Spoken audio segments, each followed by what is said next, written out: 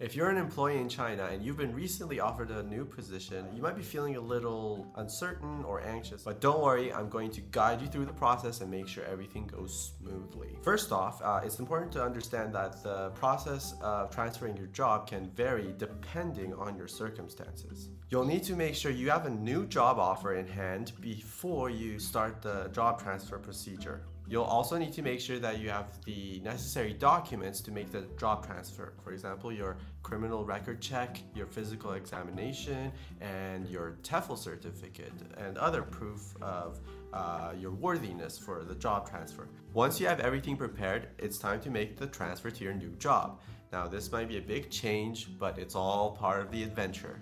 I have laid out the basic process, which consists of 3 steps. 1 is to get your job offer, obviously.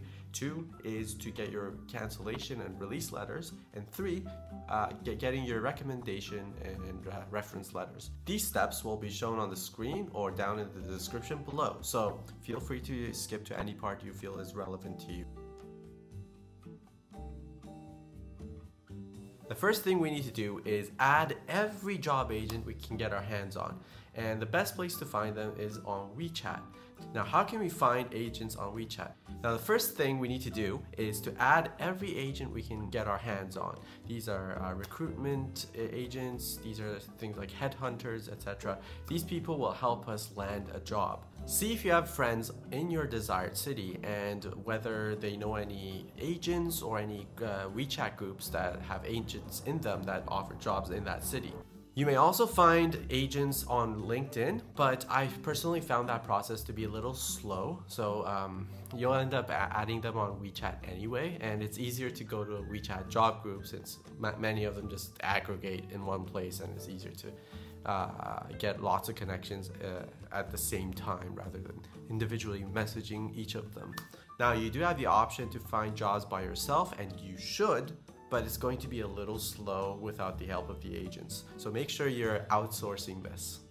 As soon as you find an agent, make sure you send a CV and an introductory video.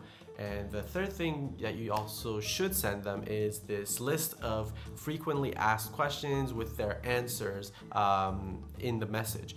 Now, the reason I'm telling you this is because there's this list of FAQs or frequently asked questions that the agents will ask you, like your passport, your name, all this stuff. So just look in the description below and you'll see them. Now, in that FAQ below, I'm just going to go over a few points on how to answer them, but I'm pretty sure you'll be able to answer most of the questions I already put there.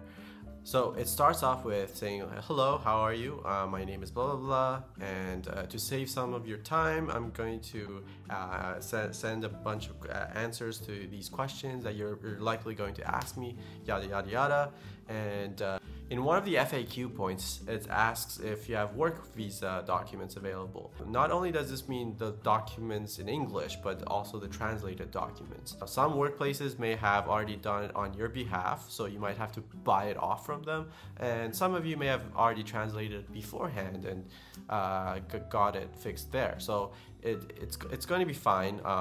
Whatever happens, I'm sure your process will go smoothly, but there's going to be translation that's also important on top of the original documents. Another point I want to make is they might ask you, what is your expected location? Now, you have to be very specific and very strict with it if you want a very specific and strict location. So if you say a city, they might send you to the outskirts of a city. So make sure you research that city and know exactly the district you want to live in, and make sure you know how close it is to wherever you want it to be. Now, there's also another question that says expected start date of work. You can literally say any date that's after the time you finish working there full time. So if you're a teacher, obviously you'll just stop working around June or something, or July. So you just say that month, and that's fine. You don't need to be specific with your contract, because the contract is going to end up being canceled just to make the transfer. Now, there's a point about the expected salary in the FAQ.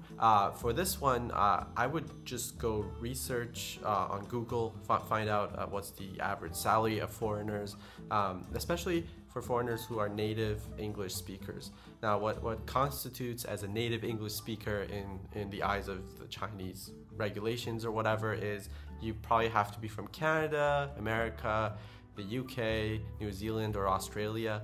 The other countries, from the stories I heard, they kind of had a more difficult time getting the native English teacher positions, even when they had very good English speaking levels. If you get free residence with your job offer, that's going to be a golden job offer, because then you don't have to worry much about paying extra taxes on top of the housing costs, but that depends on how it's laid out in the contract.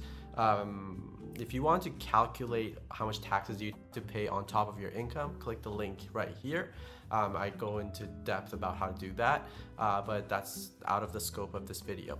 Alright, the next step is talking about the cancellation and the release letter. So in this step, you might need to get 2 or 3 pieces of paper from your current place of employment. It goes without saying that you need a stellar letter of recommendation from your superior. The other 2 letters are about your cancellation of your current contract. Both of these letters are standard procedure when you're canceling and making job transfers in China. On my right, you will see something called the release letter. It'll have a paragraph in Chinese and English outlining what the employment period you had and where you worked. And at the end, it'll have the employment signature and all that jazz. Next, you'll see a piece of paper that says application form for cancellation of the foreigner's work permit. So you do need to cancel your work permit in order to get a new work permit for your new job. The picture's right there. You can pause it to take a look, and basically all that information will be filled out by your employer, so don't worry about it. So with the release letter and the cancellation letter, make sure you ask for the date in which these letters will be available, so that the new HR can also find out about it and start facilitating the process at their end. Now comes the final step, and that's getting your 3 references. Now you're going to need their emails, their phone numbers, and their full names, obviously. When it comes to emails, make sure you're using their official school email and not some other email. You can get away with using other email, but some schools will look down upon that. Now, one thing to keep in mind is that it's normal to feel anxious or uncertain when you're making this transition. It's a big change in your life, but focus on the positive aspects and know that you have the abilities and skills needed in order to succeed in your new job. So there you have it. These are the considerations that you need to take in order to transfer to a new job in China. Remember, this is an exciting opportunity for growth and development, and everything is going to be okay. Good luck in your new position. If you'd like to learn more about Chinese income tax, please click the link right here, and I'll go in depth on how it works. Also, please leave a comment below on what kind of things you'd like me to cover in my next video. Thank you, please subscribe and leave a like.